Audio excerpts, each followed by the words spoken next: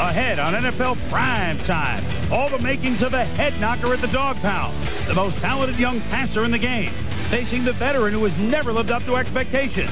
The coach whose career has grown into legend against the assistant who had beaten him 2 months before. But Bledsoe wasn't perfect, and Vinny refused to go away.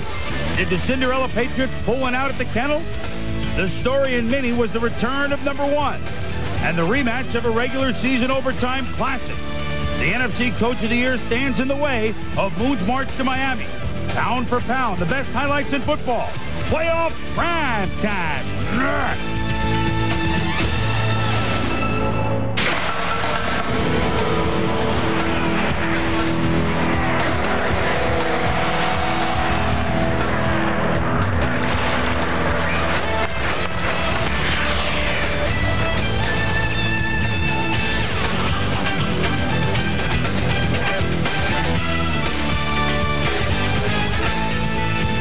Hello once again, everybody. I'm Chris Berman. Happy New Year to everybody, and welcome to Wild Card Edition, Day 2 of NFL Primetime. We began the weekend with 12. Now we're down to 8 teams. That's what happened when you turn the calendar from 94 to 95. But we bring it first time on Primetime, fifth him. You nervous, Rook? Absolutely. Well, I tell you what, though. We got some guys here that you may recognize to make you feel more at home when we go to highlights of the first game. All right, let her rip here. Pair of games. Two teams who hadn't been to the playoffs since the 80s, New England and Cleveland, met at the dog pound. Two coaches, of course, quite familiar to each other. Bill Parcells, Bill Belichick. Belichick is longtime defensive coordinator with the New York Giants. That combination was 8-3 lifetime into the playoffs going into this game. Also, two quarterbacks making their first playoff start ever. Vinny Testaverde, the veteran, Drew Bledsoe, the sophomore sensation for the Patriots. Patriots had won 7 straight. Their last loss was to Belichick's Browns on this very field. Could the assistant turn the tables on the Masters again? Here we go. Bill Parcells looking to knock off Bill Belichick. Well, that's not the Natalie-clad Bill Belichick. Bill was warmly clad. Tell you who looked warm as Vinny Testaverde hits. There you go, Phil, to Michael Jackson, 27 yards. Then the fake reverse, and the youngster Derek Alexander is wide open, sets up a Stover field goal, 3-0 Cleveland first quarter. Earlier this year, Cleveland picked off Drew Bledsoe 4 times. Bledsoe said not this time as he hit Vincent Ultimate Brisby across the middle. Then on the blitz, Bledsoe hits his main man, the leading receiver of the AFC, Ben Winter Coates, unbuttons his way down the 14-yard line, Phil. Chris, anytime you blitz the Patriots, you're going to single up Ben Coates, and here you see it's just hard to cover one-on-one. All right, so 2 plays later, Bledsoe early second quarter to Leroy Thompson. Don Griffin, 28, tries to make a tackle, but whee! Into the end zone, 7-3 Peeman. Testaverde, though, was on. He goes back to Michael Jackson. Had a big day, 7 catches for $122. Then Vinny, first and goal. It's an all-Buccaneer play. Gets away from Mike Pitts. Vinny to Mark Carrier, who beats Ricky Reynolds for the touchdown. The Browns with the lead. Vinny shows good poise here. He breaks the pocket. Nobody's open. Draws Ricky Reynolds up to him. Lost the ball nice and solidly for the touchdown to Mark Carrier. So the Brown fans know that their team has the lead. They forced a punt, or have they? Pat O'Neill gets creamed, but on the fake punt, it's Corwin Brown wide open. Phil, you said Parcells would pull out all the stops. Well, we knew he wouldn't be afraid to take risks, especially early in the game, and here you see the fake punt works just like he wanted to. Now, second half, Al Groh. His defense is not allowed a second half touchdown in the last 5 games. Third quarter, they forced the turnover. Eric Metcalf on the run. Was his knee down? No, it wasn't. Mike Pitts recovers, but since the offense on this series was the Pitts, they had to punt, and Metcalf got out of it. Now, Testaverde rolls right, dumps it to Leroy Hort. Watch him measure up, and boom! Although he had to leave for a couple of plays after the hit. Then, second and goal from the 10. Leroy Hort barrels his way in. Hort at 66 yards, and the Browns have the 17-10 lead. Fourth quarter, Patriots driving. Bledsoe picked off by Pepper Johnson. Shakes it up. Pepper. What happened? Well, the Browns knew he'd love to go to Ben Coates. Here, Pepper Johnson, even in zone coverage, looks up Ben, makes the interception. Browns defense trying to take advantage. Matt Stover from 49 yards, but Matt the Toe Stover is way right. Bledsoe off the hook. Still a 7-point game. Bledsoe with another chance. But watch what happened. Doink! Off Kevin Turner into Eric Turner. Gets a block from Lana Turner and Tina Turner. And Another interception for the man that had 9 during the year. Right here, Chris, short pass. He just throws it way too hard off of Kevin Turner's hands. Eric Turner's lucky. After the interception, watch what happened to Bledsoe. Dan Footman, boom! Sometimes you pay for those things, Phil. You remember those days. That leads to a field goal. It's 20-10. Parcells Patriots, though, they've come back so often. Bledsoe, Ben Winter coach, unzips for 13 yards. Then Bledsoe going for all of it. To Ray Crittenden. Can he make the catch? Oh, he just can't catch the critter. He misses it by about 6 inches. On 4th down, Matt Barr, can you make a 44-yard field goal to that end? I don't think so, Coach. All right, I'll tell you what, we're down 10. Let's go for it. And the Patriots have gone for it on 4th down more than anybody all year long. Bledsoe, Brisbee, 1st down. What a throw by Bledsoe. What a throw. Here you see great protection, and it's nice to be young and have a good arm like this. Squeeze it in between 3 defenders. So the Patriots' dream is still alive. Bledsoe looking to the end zone for Michael. Tips it. Oh, just tips off his fingertips. Minute and a half to go. Matt Barr, 33 yards. Good. And the former Brad kicker, now it pulled it to within 7, 20-13. Watch this onside kick. One is going out of bounds. This is as good as it gets, folks. They set up a picket fence, and the Patriots recovered, Phil. Chris, I've never seen an onside kick like this in my career. He kicks it behind the Patriot players. They go down, turn around. Perfect execution of an onside kick. So, down by 7 points, minute 28 to go. Bledsoe goes to his main man, Ben Winter Coates, for 8 yards. Then, Bledsoe to Leroy Thompson, close to midfield, 1st down. Throws out of bounds to stop it with nobody open, complete to Art Modell. 2nd down, Bledsoe to Timpson. Oh, but he can't hold on. On 3rd down, Bledsoe behind Crittenden. He fired it too hard. So 4th down, Belichick, Parcells. They knew it would come down to this. 43 seconds to go. And here's a guy with a big arm, and he short arms it on 4th downs. Bill Parcells knows his team is young and they'll be back. They'd won 7 in a row, but on this day, it was Vinny that was moving on. The dog pound fired up. And Parcells with Banks and Pepper and Belichick after the game. All of them friends, all of them competitors. On this day, the Cleveland Browns win the playoff game and move on by the count of 20-13. Vinny Testaverde, the story in the game, 20 of 30 for 268, hit Jackson and Alexander as 2 outside receivers for 12 for almost 200 yards. Afterwards, Vinny relieved. Well, it's certainly the biggest game of my career. Next week will be even a bigger one, but I'm satisfied with the way I played and with the way the team played. In the past, with everything that has happened with Vinny around here, that maybe he would get flustered and he get pressure, he would throw the ball away. But today, Vinny stood in there strong and he made something happen. Even though usually that's when everything goes wrong, when you're trying to make something happen. And he did that today. He took his chances at doing that, and it worked. I've had a lot of confidence in Vinny since he's been here. He's made a lot of big plays for us. Like every other player, he's not perfect, or any other coach. He makes mistakes, but we're 11-5 in the regular season. He's 1-0 in the playoffs. I think that record speaks for itself. He's been a big part of it. We just didn't play with the same fire and emotion that we had played with the last 7 weeks. But at the same time, they just outplayed us. I see it as progress. I think our team made progress. I think we're a better team than we were last year at this time. And but we don't get to go on. So, we're not playing this to progress. We're playing to try to be champions. That's what we want to try to be. Boy, it's tough to win out. They'd won 7 in a row. This is their 3rd straight road game. The Patriots certainly can hold their heads high, but 2 quarterbacks who had never played in the playoffs before, Phil, a youngster and a veteran, and really there was more pressure on Testaverde, and he stepped up, didn't he? Yeah, I think so, and I tell you what, Vinny Testaverde was very impressive today. He showed poise. He waited in the pocket, let the receivers come open down the field. His decision-making was excellent. He never got close to throwing an interception, and when they did get pressure on him, he moved out of the pocket and took negative plays and made them into positive. Vinny Testaverde was definitely the difference in this football game today. And as for Bledsoe, when his main man was open, I know Coates caught 6 for 79, so for most days, that's a heck of a job. But a couple were in that last drive. Again, they frustrated him trying to find his main guy, and that kind of threw him off rhythm, I think, a little bit. What did Cleveland do, Phil? Well, I tell you what, I thought Drew Bledsoe came out and he was a little nervous early, made some mistakes, but he was looking for Ben Coates, and the Cleveland Browns defense was determined not to let him beat him. You see here, he gets hit by Caldwell at the line of scrimmage. Pepper Johnson and Stevan Moore, a safety, look him up to make sure he doesn't get the catch. Here the Cleveland Brown defense blitzes. Coates gets off free. He's still double-teamed by the linebacker Stams and Turner, the safety. Even when they played zone coverage today, Pepper Johnson looks him up, makes sure he doesn't get the catch. And I'll tell you what, they did a great job of taking away Ben Coates from Drew Bledsoe, and I thought that just killed the whole New England passing game. Well, you know that Belichick knows what he's doing in scheming defenses, and check this out. Now, 2 games, you start to get a trend, at least this year, as we go inside the numbers. 2 games against the Browns, Bledsoe hit Coates 9 times.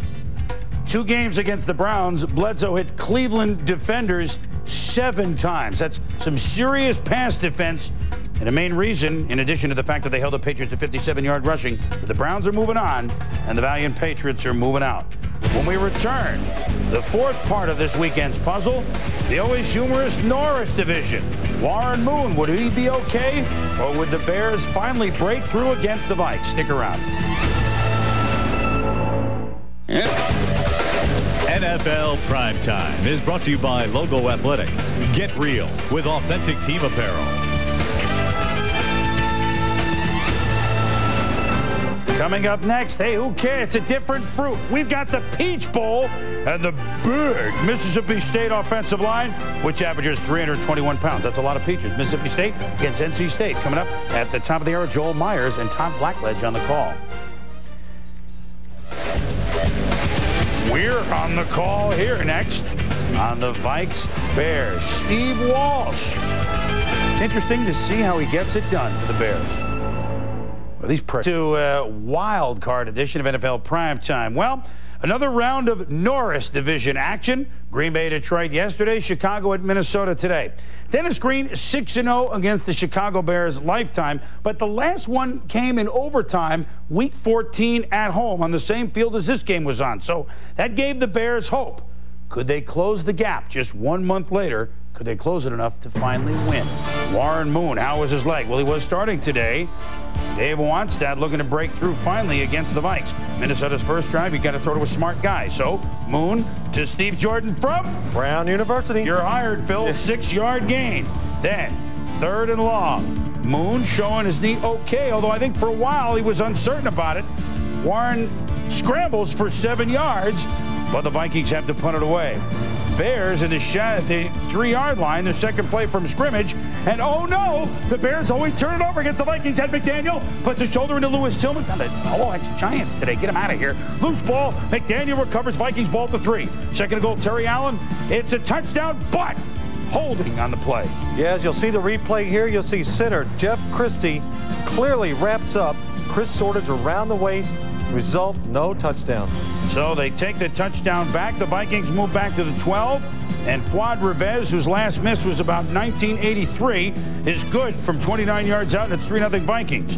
Bears next drive at midfield. Again, they've seen this before. Walsh fades back, puts it up for grabs, and Anthony Parker makes the interception, and here we go again. The Bears trouble against the Vikes. Yeah, Steve Walsh under pressure, lets the ball go a little too low, off Jay Lewenberg's helmet, result, interception.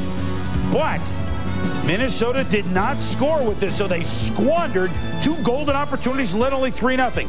Later in the quarter, Walsh gets it going. The screen to Lewis Tillman, upfield for 9 yards. Then on 3rd and 5, Walsh to Curtis Conway. Nice looking throw and a good tackle by Del Rio, but it's a 10-yard gain. Bears now moving early second quarter, same drive, spreading it out as Walsh to Raymond Harris, and the rookie down to the 4-yard line. Then Jim Flanagan, the defensive tackle, the lead blocker. Lewis Tillman in, and the Bears lead it 7-3. Minnesota is driven out of the 29-yard line. Moon's pass through the hands of Kadri Ismail, picked up by Barry Minter. So neither team really taking good care of the football, Phil. Chicago driving. Walsh looks deep to Jeff Graham. Makes a move and crackers his way up for 55 yards down to the 15-yard line. To cap the drive, now Walsh feeling comfortable. The play fake sells the Vikings on it to Keith Jennings. Nice pass, 14-3, Chicago. Late in the half, Dennis Green's Vikings trying to come back. Warren Moon to the best defensive player of the day for Minnesota, amply, and he does it amply. He just breaks tackles. He's almost impossible to tackle when he's on. 38-yard gain down to the 8-yard line. Dan Moon, all he does is catch touchdowns. Chris Carter, all he does is set records. All he does is get the Vikings back in the game with the TD. And you see him right here. Warren Moon throws the ball in a good spot where only Chris Carter can catch it in the back of the end zone for the touchdown. But Warren Moon just 80 yards throwing in the first half. Do you think the Vikes have the momentum? And on the Bears' first drive of the third quarter, Raymond Harris. Where's the middle of the Viking defense? The vaunted middle of the defense. Harris, 30 yards, touchdown, 21-9 Chicago. The Vikings have their work cut out for him. Dennis Green knows. So we give it to Amp Lee, the former Niner, the former Florida Stater. Look at the moves, 11 catches, 159 yards for Amp Lee. This is a 37-yard gain. Moon, sidelines to Chris Carter. But a beautiful catch. He's called out of bounds, Phil. Yeah, and Chris, as the replay shows, he drags both feet in, catches them, makes the catch. They ruled it incomplete. Good play by Chris Carter. But the incompletion makes it 3rd and long. Moon goes to the end zone. The Bears have a very good secondary. One of them, Mark Carrier, makes the fingertip deflection. Minnesota settles for a field goal at 21-12. Early fourth quarter. Dennis Green on the phones looking for his defense, but Walsh finding Jeff Graham, 22 yards. Pretty play inside the pylon, 28-12, Chicago. Moon tries to rally the Vikes to Ismail for 15 yards. The Bears have had the lead in this stadium going to the fourth quarter the last 3 times, only to lose all of them. Moon to Carter, and this will go down to the 15-yard line, and Moon hung in there on the play, Phil. I tell you, did. A bad knee. He hangs in there. They got him around the ankles, and look what he still completes the pass. Moon okay. Now watch him take it himself.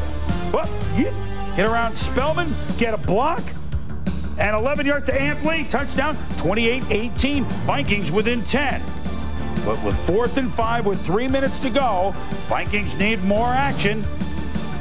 They go to Amp Lee. He is nailed. Kevin Minifield picks it up, and sweet revenge. The Vikings score defensive touchdowns against the Bears. Today, the Bears cap it off with a defensive touchdown against the Vikes.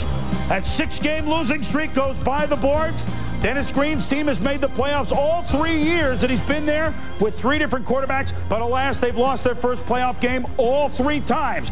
Chicago with Dave Wannstedt doing a continued brilliant job. The Bears 35, the Vikings 18. Steve Walsh, a very workmanlike 15 of 23 for 221, a pair of touchdowns, and the Bears and Walsh moving on. We started off a little rough.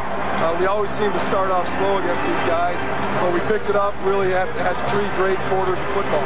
Everybody in the world is amazed, except for the players on this team. We said coming into this season, and when we came into camp, we said we're looking at the playoffs, and when we get to the playoffs, we're looking to win in the playoffs. And I guess everybody just kind of let that go in one ear and out the other, but we meant it, and that's all that matters. Well, the Chicago Bears now move on to San Francisco next weekend, and we'll set up all the playoffs for you a little bit later here in primetime. Those 2 turnovers early, Phil, which the Vikings, that's how they've always beaten the Bears. They get only 3 points out of it. And then Steve Walsh steps up. He was the better quarterback today, was he not? No, Steve Walsh. I think he went into the game under a lot of pressure. Dave Wannstedt, they've been criticizing the Chicago offense. Get the ball down the field because defense has been drawn up closer to the line of scrimmage. Well, today he did that. He threw the ball down the field effectively. And once again, Chris, he made good decisions. Let's go to both defenses here, Phil. First, Minnesota. What happened to this defense that for half the season was either number 1 or number 2 in overall D? The guys in the middle of the field, I mean, the Bears were scoring touchdowns, not field goals. Yeah, that's right. And I tell you, you hate to say this, but the Minnesota defense since the beginning, middle of the year, they've struggled because everybody tries to block Randall and Thomas inside. Today, they were effective early, but once Chicago got them under control, Steve Walsh had plenty of time, a young secondary for Minnesota. It's easy to get down the field on them. Meanwhile, Phil, Chicago's defense, 2 interceptions, 2 fumble recoveries, one of them for the touchdown at the end by Minifield. You know, outside of the secondary, they don't have what you call great marquee players, but it seems like they know exactly what they have, and maybe more important, what they don't have, and they play under wraps, and Wannstedt hasn't played with confidence. Well, he really does. He's doing what he did down in Dallas. He's got a defense that goes back there. They don't make mistakes, and if you want to move the ball, to score touchdowns, it takes 8 or 10 plays, and most of the time you have to throw the ball underneath. They react, come up, hit you, and it's just hard to score touchdowns against them. Well, an opportunistic defense usually will win games. You know that better than I do as we go inside the numbers, and Dave Wannstedt's 2-year tenure in Chicago, in the 17 wins that he's had, including today and the 4 turnovers today, In the 17 wins, the Bears have 41 takeaways. In the 16 losses, they have only 15 takeaways. Add it up.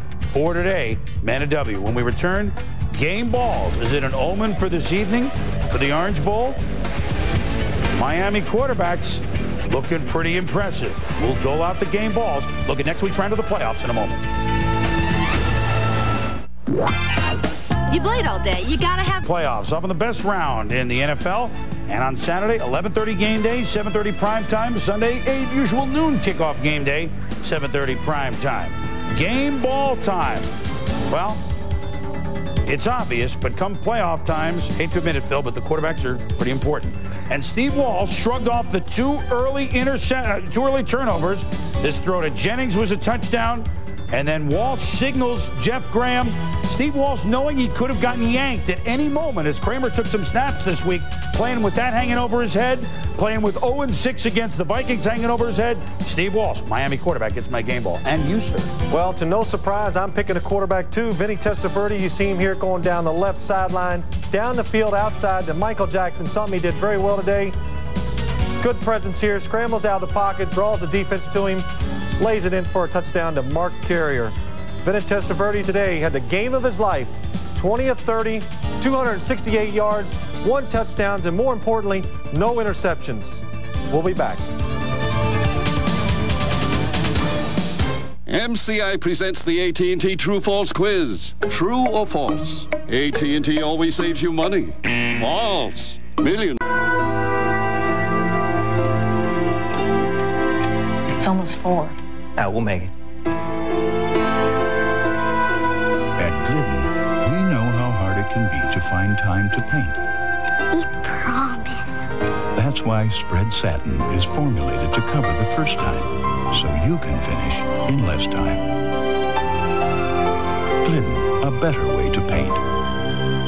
MCI presents the AT&T True-False Quiz. True or false? Every AT&T customer saves with True USA. False. 20 million will save Zippo. It just doesn't ring true.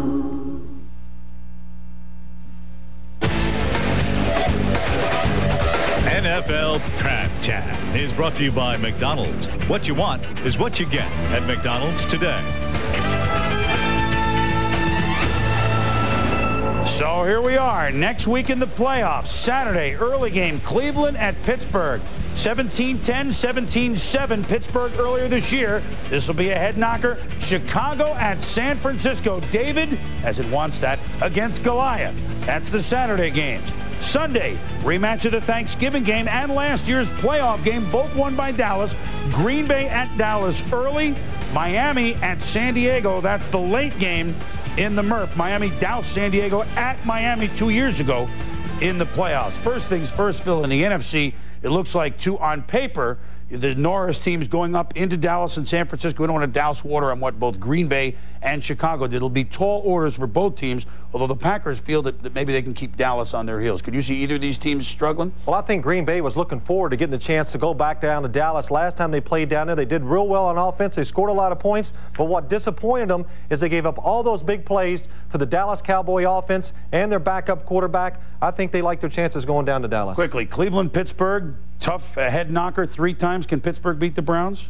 Well, can Pittsburgh beat? I don't know. I think Cleveland can beat Pittsburgh this time. They go in if they can pick up the blitz like they did last time they played. Vinny Testaverde, if he can take advantage of the opportunities down there this week, they have a chance to beat Pittsburgh. And in the Miami-San Diego game, it'll be Arnsparger against Shula. Can San Diego's defense hold Marino in check? And can Means get the running game going? But we'll have plenty to talk about on Game Day and Primetime next week. Thanks for watching. For Phil Simms, I'm Chris Berman. Thanks for watching. Happy New Year, everybody. We hope you've enjoyed the programs. The Peach Bowl is next. NC State, Mississippi State coming up with Joel Myers and Todd Blackledge. Good night, everybody.